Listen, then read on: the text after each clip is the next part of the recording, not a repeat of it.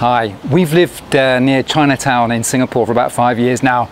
We never get bored of the area. There is so much to do here. Great food, shopping, interesting temples and a bustling market. But one of the great joys about Chinatown is really just walking around and soaking up the great atmosphere. So come with us and we'll show you some of our favorite places in Singapore's most vibrant area. Located here in the basement of the Chinatown complex is a bustling market serving the Chinese community and local restaurants. We come here every couple of weeks for our fresh fish and prawns, vegetables, herbs and spices. Of course, as you might expect from a Chinese market, there are also plenty of more unusual foods for sale, including live frogs and turtles. If you're a visitor to Singapore and curious to see a real working Chinese market, it's worth a quick look around. So this is my favorite part of Chinatown. Cheers. If you're hankering after a great drop of beer and away from the more touristy areas, then head up to the second floor of Chinatown complex and make your way to the Smith Street side. Here you'll find a little oasis of craft beer stalls selling a really good selection of local and foreign craft ales. Hi, we're at Chinatown Hawker Center and we're about to try one Michelin star chicken soy sauce. Still on the second floor of Chinatown complex is this place, Hong Kong soya chicken rice. It's become famous and won one of Singapore's first ever Michelin stars a few years ago. The food is ridiculously cheap and tastes amazing. The char siu they serve here is our favorite in all of Singapore.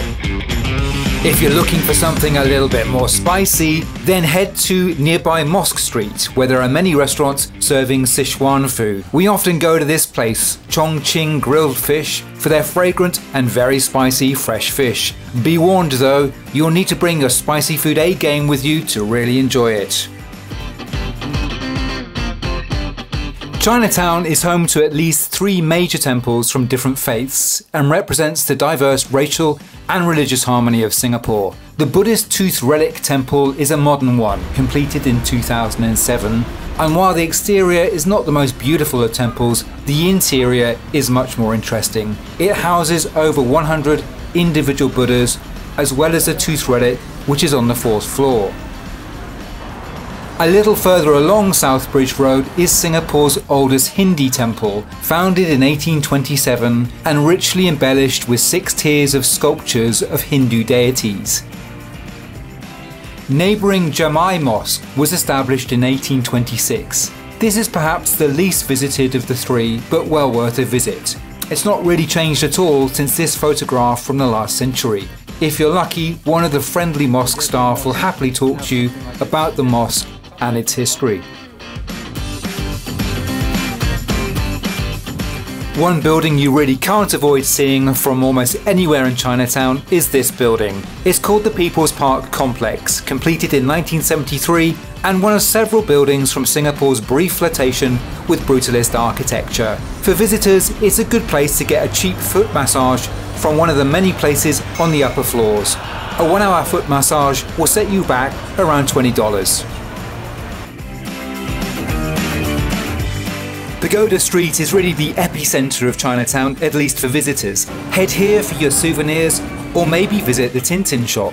You can also try the infamous Durian fruit, which has a real love it or hate it kind of taste.